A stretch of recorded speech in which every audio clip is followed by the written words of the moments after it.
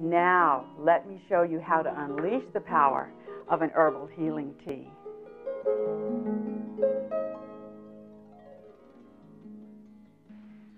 Here's Anne to help me show you how to make the perfect pot of herbal medicinal tea. Hi, Anne. Hi, Dr. Page. You know, first we need to look at the herbs that are going to be in that tea, because high quality is so important when we're working with herbs. In fact, it may be the most important thing, because that's where those healing benefits come from, in the high volatile oils in the herbs. So here we have some ginger. Now, ginger is full of high volatile oils, but we need to see whether this one has those. So what we're going to do is something called organoleptic testing in the herb world.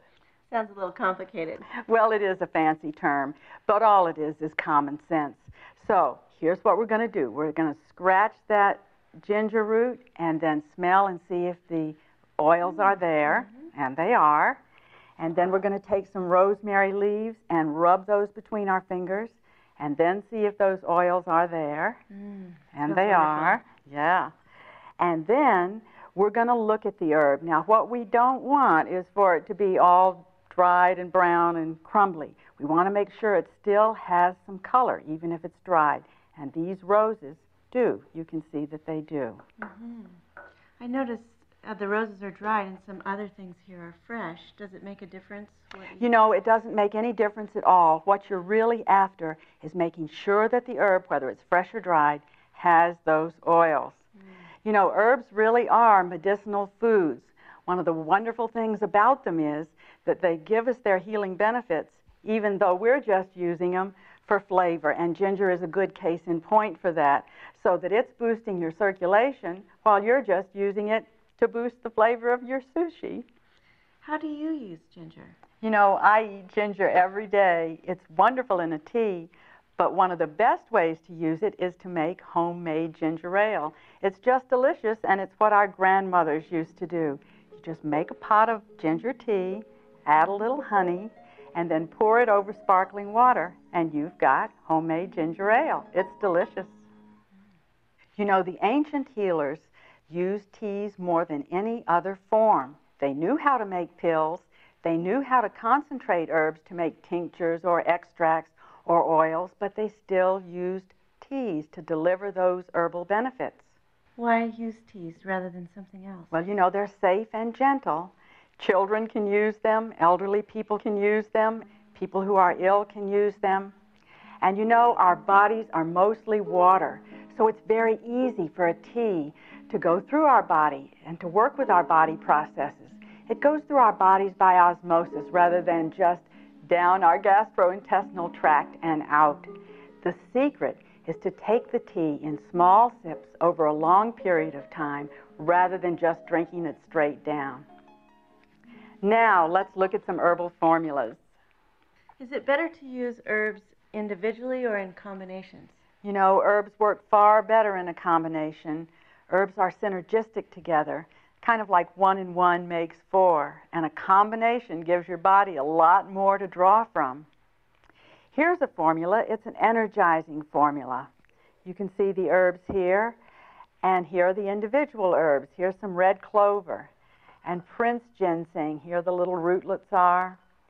There's damiana, and there's gotu kola. You know, none of these herbs are stimulants by themselves, but when you combine them as a good herbalist would, they support your body energy rather than sap it. How does that work? It's because herbs work at the deepest level of the body processes. We have to remember they're foods, so they're going through your body with your own enzyme activity, and they work through the glands, so you get energy support. Most people can feel it right away, 30 to 40 minutes. Sounds great. Let's have some. You know, my son's not been feeling very well, and I wonder if you have anything for kids. You know, this is a good formula for kids. It's a first aid formula, and it's very similar to a 19th century herbal combination for childhood diseases. So it's full of old herbs like bayberry bark and cloves and ginger. And those herbs have lots of antioxidants and vitamin C and soothers, so that it'll help with the aches and pains of colds and flu. Sounds good. I'm looking forward to trying that with my son.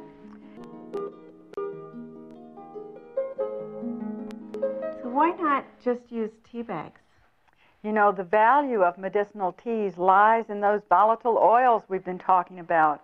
And when a tea bag cutter cuts the herbs, it rubs them so fine that a lot of those volatile oils escape or evaporate. You know, you can see just how fine it is here. But when you use a whole herb tea that's unfaceted, like this one here, you get all those volatile oils, even when the herb is dried. You know, you need to steep herbal tea in a certain way to get the best results. First, you've got to start out with the right kind of pot, and it should be glass or porcelain. Why is glass or porcelain important?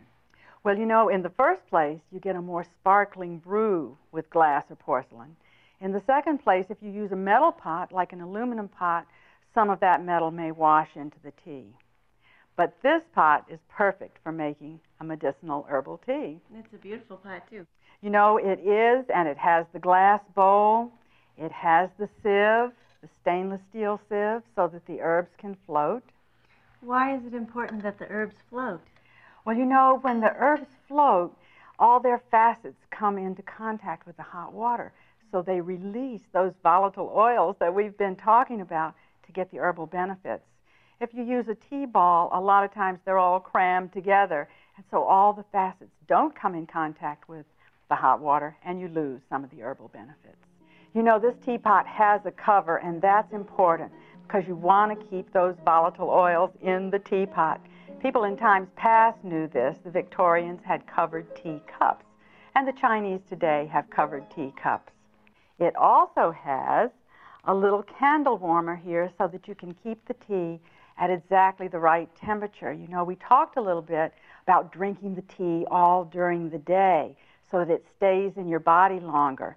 And in order to do that, you need to keep it warm. So this is a good feature.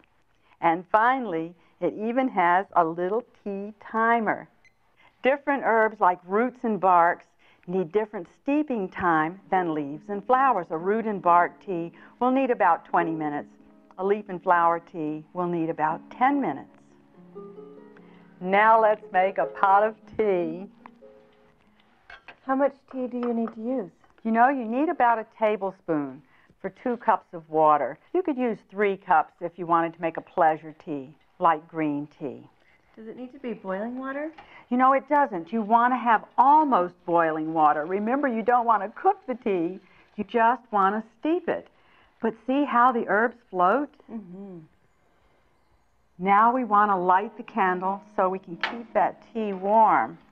The idea is to be able to sip on it all during the day. So we'll cover the tea, and then we'll set the timer. We're going to set this timer to about 10 minutes. That'll be the perfect time for a leaf and flower tea like this. When that timer goes off, we've got a perfect cup of tea. Well, our timer's gone off, so let's try the tea. First, we'll remove the lid and the sieve. You know, I put these herbs around the flowers in my garden when they're used. You mean directly into the soil, like a fertilizer? Exactly. You know, I get to use the herbs, then the flowers get to use the herbs. Sometimes there are amazing results. So let's pour the tea. No, I'd like to give my son some of this tea, and I wonder if the dosages are different for children than they are for adults. You know, that's a good question because they are. Herbal remedies go by weight. So for a child that's about 10 to 12, you'd probably want to use half of an adult dose. Mm-hmm. For a child that's 7 to 10, about a third of an adult dose. For a child that's, say, 3 to 6, you might want to use a quarter of an adult dose. And for an infant, just a teaspoon in juice or water is more than enough. So let's try the tea. To your health. To your health.